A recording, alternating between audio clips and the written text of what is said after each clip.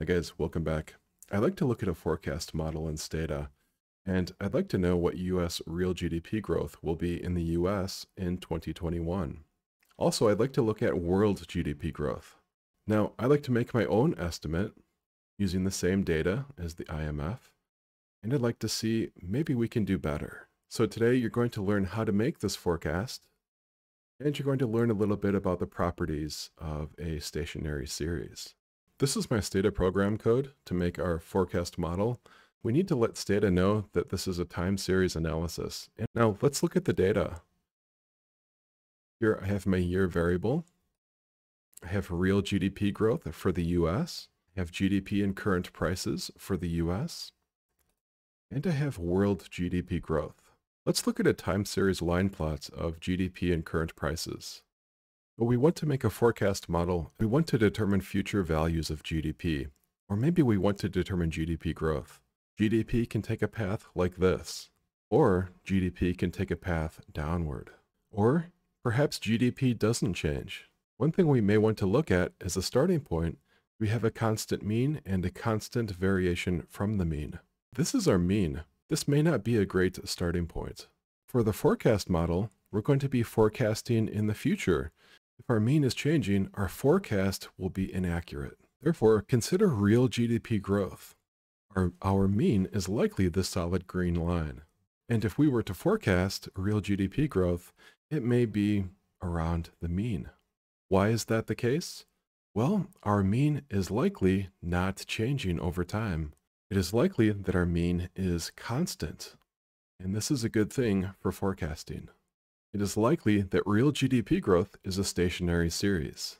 So the quality of having a constant mean and constant variance from the mean is called stationarity.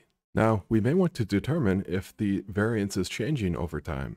Do we see variance increasing over time or decreasing over time?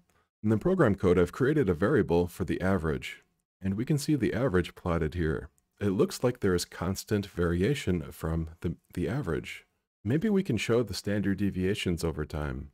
It is the deviation of each value of real GDP growth from the mean, squared, and plot over time. If we look at this plot, it looks like there is a fair amount of deviation from the mean early on in the sample. This is around the early 80s. But then from the mid 80s to the mid 2000s, there is not much deviation from the average. There was a large deviation from the average corresponding to the financial crisis. And then finally in 2020, we see another large deviation from the average derived from the coronavirus pandemic. With these large deviations from the mean, we may expect a skewed distribution of real GDP growth. Let's determine skewness with some commands in Stata. The first command is histogram, and this will show us a histogram of real GDP growth. With this histogram of GDP growth, we can see a skewed distribution. The histogram shows frequencies, and these ranges, these intervals, are called classes. In this case, we have 6 classes. The command kdensity estimates a probability density function. Here the estimate of the probability density function looks somewhat normal, but it's also skewed. It looks skewed to the left. We can also plot both together. With a distribution like this, we may expect the mean to be less than the median.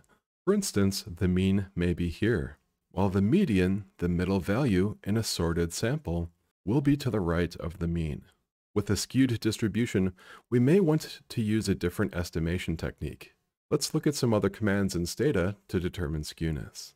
Sktest is one command. For sktest, the null hypothesis is normality. In this case, we reject the null hypothesis and accept the alternate hypothesis of skewness. Now, the sktest may go skewness because of the 2020 pandemic and the large decline in GDP.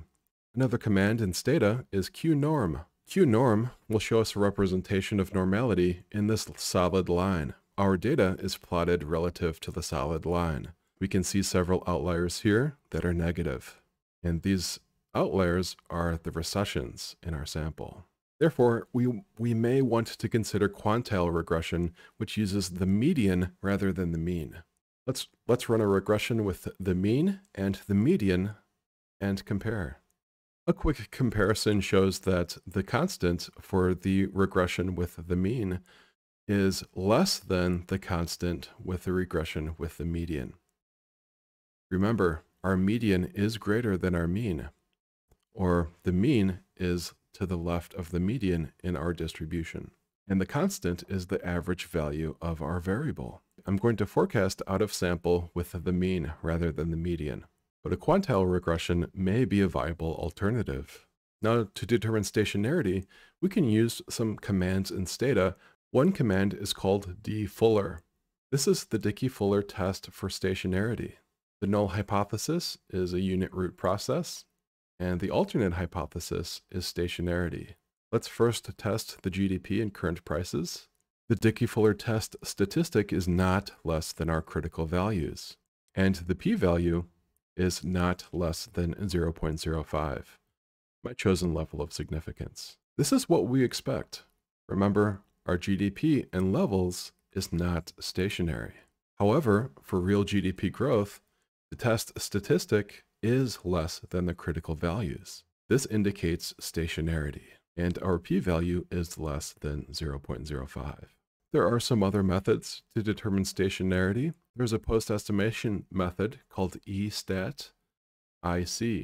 If we consider a regression model with one lag of the dependent variable, we can use the Akaike information criteria to determine the correct number of lags. We can use the Akaike information criteria generated from each model and compare the models. We want to choose the model with the lowest AIC and or BIC. There are also some other commands that we can use to choose the number of lags.